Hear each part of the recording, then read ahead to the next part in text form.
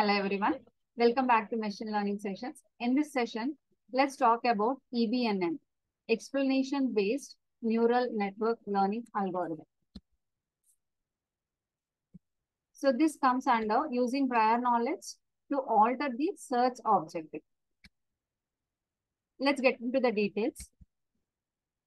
In the EBNN algorithm, we will be providing two inputs. One is a set of training examples of the form xi comma f of xi with no training derivatives.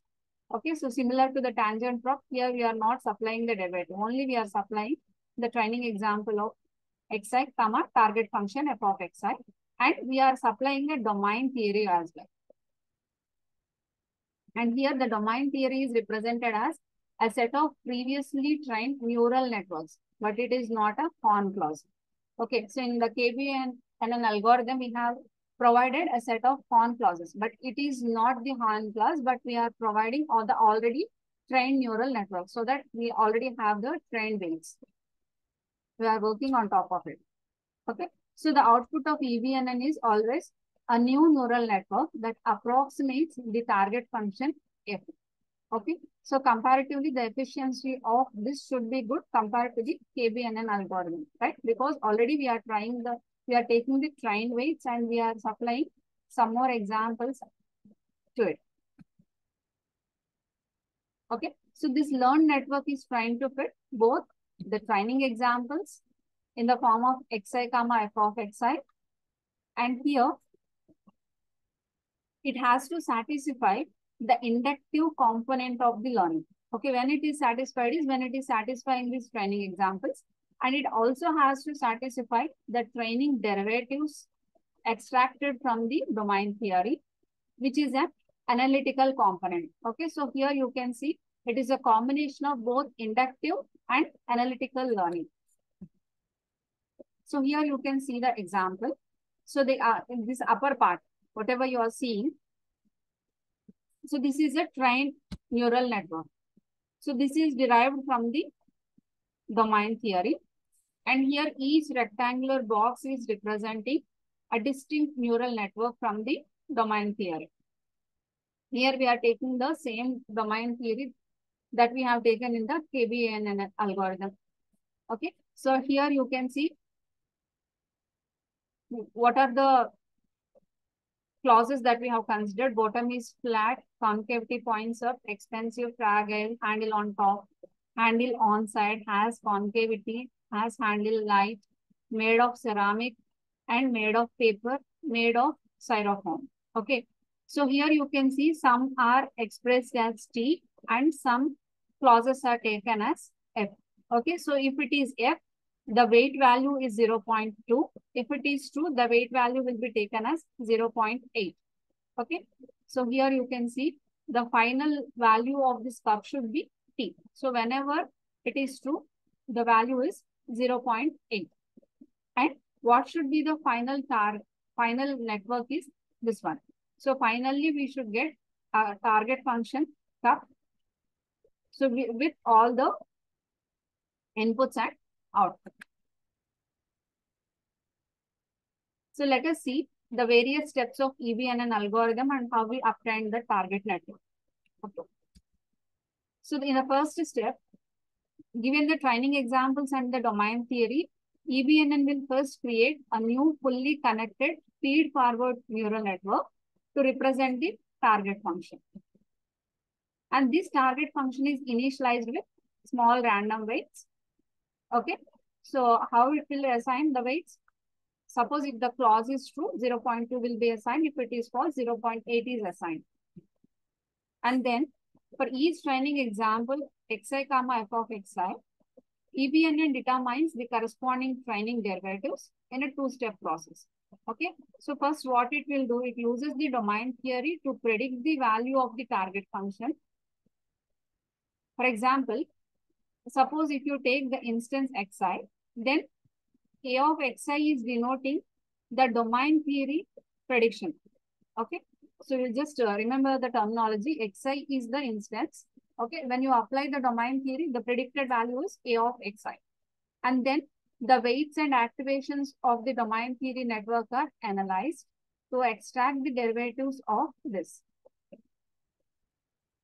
predicted value a of xi dash with respect to each of the components xi, and whenever you are extracting values like this, that we call as Jacobian of a of x, and it is evaluated at x is equals to xi, some specific value we are supplying. For example, made up of serum. So this is given a value of 0.2 because it is taken as false. And the domain theory prediction is cup is equals to 0.8. So this is given by the domain theory. And EBNN will calculate the partial derivatives of this prediction with respect to each instance feature, yielding a set of derivatives. So let us see how it will do. Okay, what it has to do. So we want the final outcome to be cup. Okay, so what we should do, we have to perform a derivative on this. So dou cup of dou bottom is flat. So with respect to each feature, we have to perform a derivative. Okay, so the same cup, again we are taking with concavity points up. Let me show you the features first. 1 second. Let us come back. So here bottom is flat. This is one feature. Concavity points up. This is one more feature. Expensive, fragile. So like that, totally we have 12 attributes. So all these 12 attributes has to be partially derivated. Okay, so the cup has to be partially derivated with respect to all of this, and the final outcome has to be taken. So that is what is expressed here. And all these partial derivatives will be evaluated at x is equals to xi. So this we are calling as the Jacobian. Okay. The function has multiple output units and the gradient is computed. The partial derivative is nothing but the gradient. Okay. So this matrix we are calling as Jacobian. And consider the derivative dou cup of dou expensive. Okay. So if our domain theory encodes the knowledge that the feature expensive is irrelevant. Okay. So our domain theory is thinking that this is an irrelevant feature. Let the cup be expensive or not. What is our aim? We have to classify based on the given features whether it is a cup or not. Whether it is expensive or not, it doesn't matter. Okay, so if our domain theory thinks so, so then what should be the value of this? The derivative should ultimately become 0. Okay, so like that, you have to adjust the target function. Okay, so whenever you perform a derivative, so then it should become 0. A derivative of 0 corresponds to the assertion that a change in this feature, expensive, is not having any impact on the predicted value of the cup.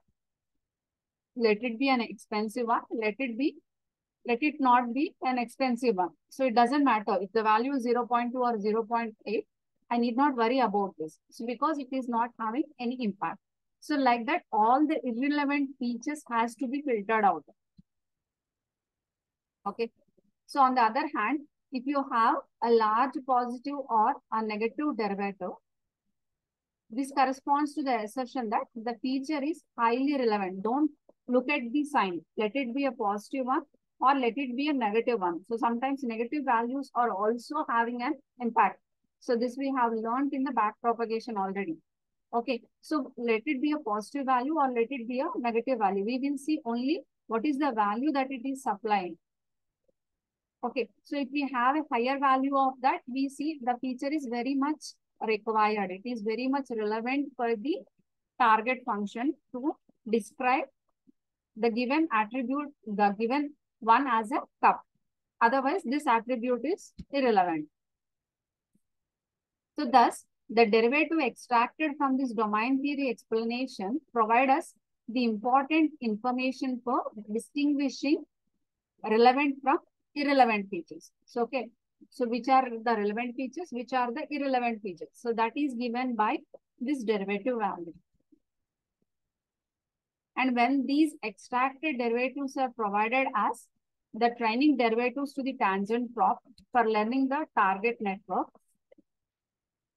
cup, so which is indicated as cup target, then they provide a useful bias for guiding the generalization.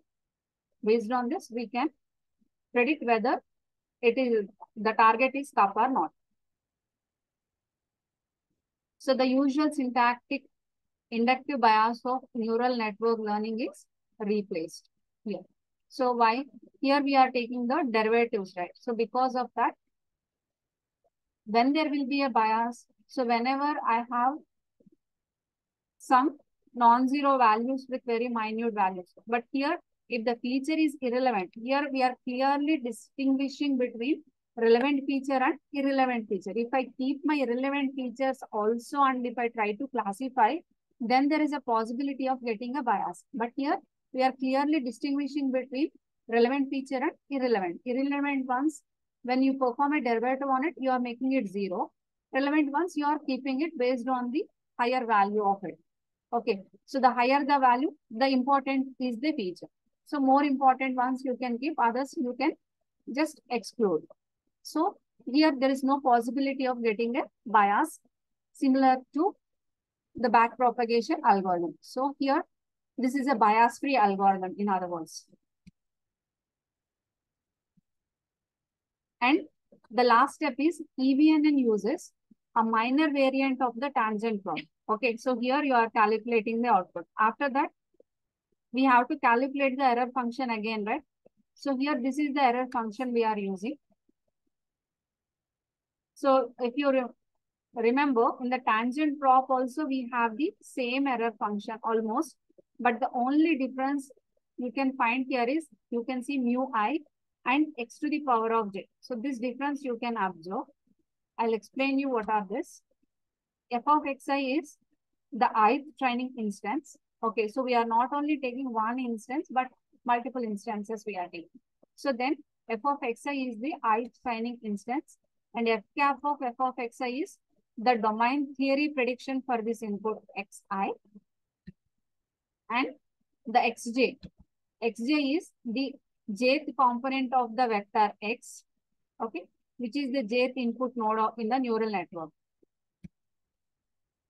And here we have the coefficient C, which is a normalizing constant whose value is chosen to assure that for all I, this mu I value is between 0 to 1. So here mu I is equals to 1 minus modulus of A of xi minus f of A of xi divided by C, right? So how to choose this C is, you have to choose this C value such that you are getting a normalized value of mu I in between 0 to 1. So based on the value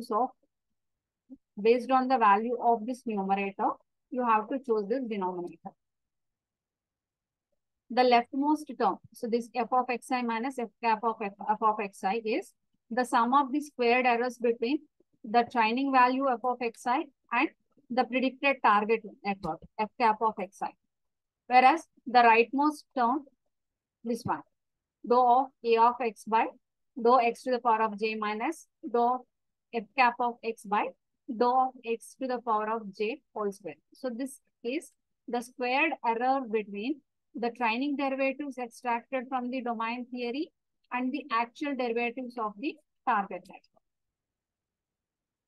Okay, so from this also we can conclude that the leftmost term, so this is contributing to the inductive constraint that the hypothesis must fit the observed training examples. So this error is based on the training examples. So it is fitting the training examples. So the inductive part is satisfying.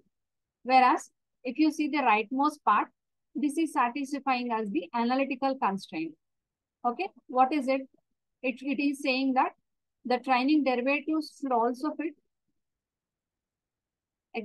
the domain theory. So that's what these derivative part is saying. So both inductive as well as analytical part, both are satisfied in this algorithm. So the relative importance of the inductive and analytical learning component in EBNN is determined by the constant mu I. If you see this error term, in between these two terms, we have this mu I, right? So here this is playing a role. So earlier also, in the previous slide, if you observe, 1 second, let me show you that. to distinguish between the relevant ones and the irrelevant features.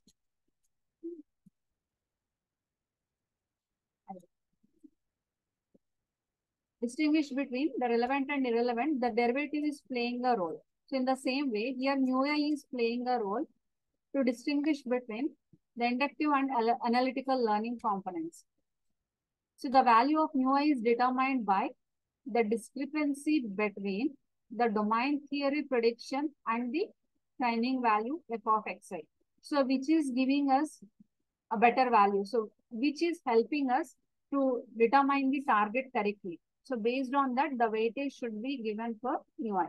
The value of mu I should be chosen. Suppose if the analytical component of learning is weighted more. Okay. So always we are seeing that the analytical component of learning is more weighted than when it is more weighted if it is a correctly predicted.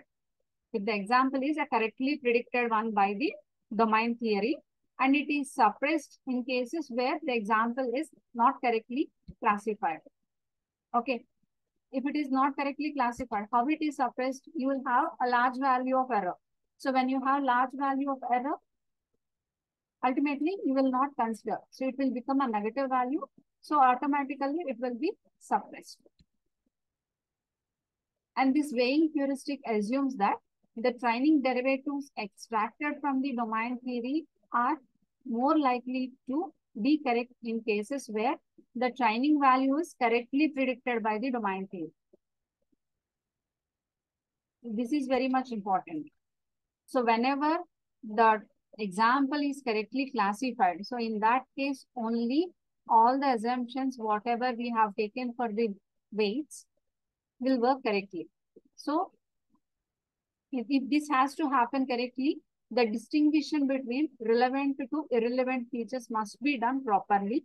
So then this algorithm will give us a better predicted value. Hope you followed the concept. If you have any queries, please let me know in the comment section. If you like the content, please do like, share and subscribe. Thank you.